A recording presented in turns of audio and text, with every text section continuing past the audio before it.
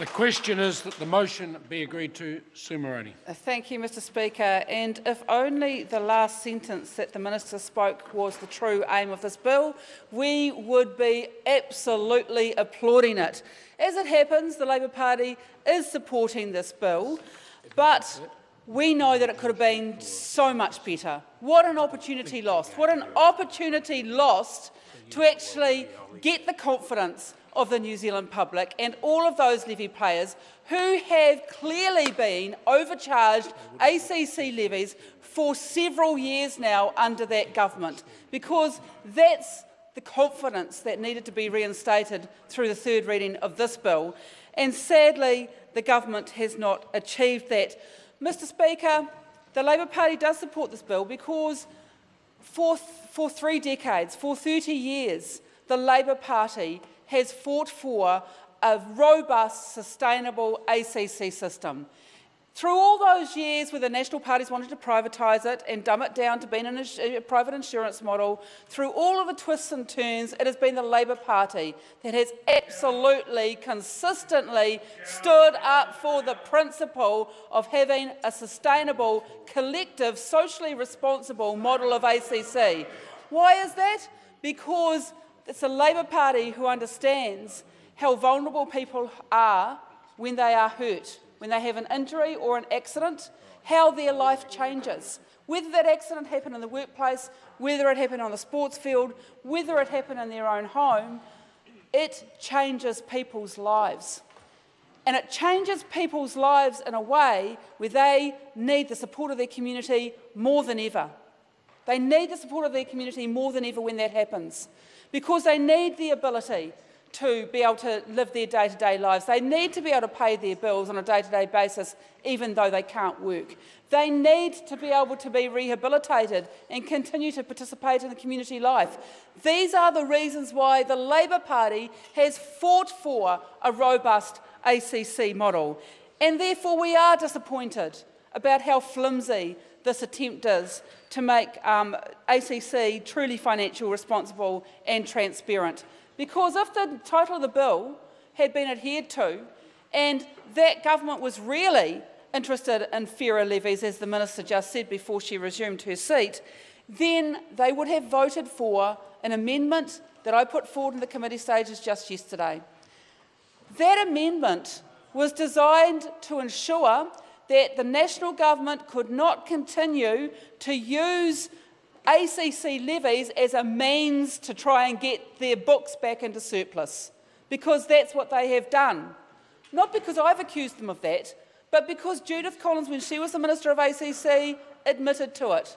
Yep. Well, she did, Todd Barclay, and you should read her press statement. Judith Collins, 2013, she was transparent about it, actually. What she said was that she had rejected ACC's recommendation for lower ACC levies because her government needed to get to surplus. That is a quote, get to surplus. And because they couldn't do it by fair means, they decided to try and do it by foul means. And the foul means were jacking up every worker and every company, every business in New Zealand jacking up their ACC levies to a higher levy than what they needed to be. My amendment would have stopped that practice. And the national government, it was very telling that without any explanation, without any justification, they stood up and they voted against it. What does that tell us, Todd Barclay? It tells us they still want the ability to actually jack up and hike up ACC levies to a higher level than is needed to pay for the outcomes of injuries and accidents. That's what it tells us. There could be no other explanation for why the government voted against that amendment.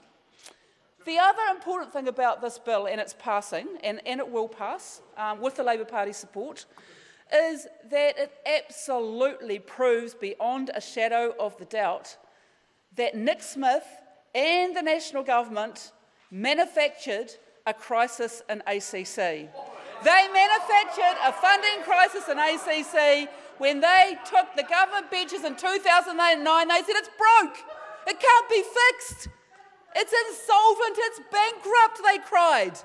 And yet here we are, just a few years later, and suddenly they're able to remove the residual levy 2 years earlier than what was forecast. Why is that? Well, it's the reason because there has been good management over the years. By their assertion, they believe that ACC has been bankrupt since 1999. That is their analysis. Because what they said was, because the scheme was planned so that in 1999, the plan was that it would be fully funded by 2019, they asserted that because it wasn't fully funded in 2009, 10 years earlier, that it was somehow bankrupt, that it was somehow insolvent.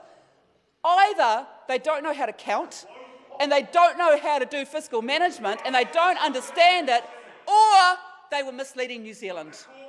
I'm going to be kind to the National Party and say it was the latter, not the former.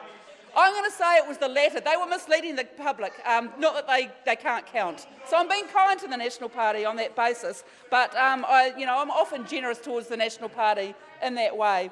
Mr Speaker, it's good that the residual levies are coming off earlier than the projections that had been planned way back in 1999, but what that does mean is that successive governments have managed ACC in a way where that could be achieved. That is not something that has happened in the last few years. That is something that has happened and has been worked towards since 1999. And anyone who understands the history of ACC will know that that is a correct statement. Mr Speaker, in removing the residual levy, here's what's going to happen next.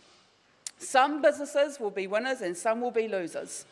The ones who will be the winners are the ones who have improved their health and safety outcomes since 1999. And that's a good thing. Yeah, that's a good thing. The ones who will be the losers are the ones whose records have worsened since that time. And that's perhaps also a good thing. But we've seen the national government have a go at this twice in recent weeks. And they've made an absolute shambles of it. And in both instances, I think Nikki Kaye, the current minister, has had her hand in there. So, when is it recently where we've seen the national government try to determine risk and what that looks like?